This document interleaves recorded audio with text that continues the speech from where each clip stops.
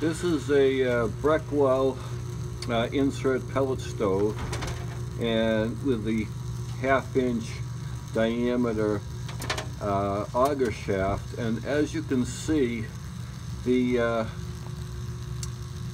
bronze bearing is turning with the motor, which means it's actually frozen to the auger shaft. The bearing normally should sit in the end plate, and the auger should turn in the bearing. But as you can see, the bearing, that copper color bearing, is turning with the pin and the motor shaft.